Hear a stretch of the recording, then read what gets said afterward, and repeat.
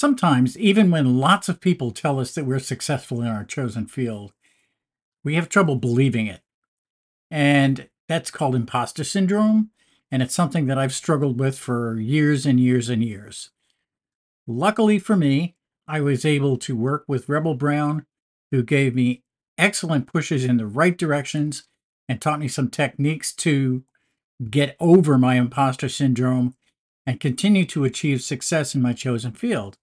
Now, I've been fairly successful, but at the same time, I often wonder if I measure up. This is one of the contradictions we have in our own personalities. And if you'd like to have some really good, insightful help with a scientific basis, Rebel is an excellent source.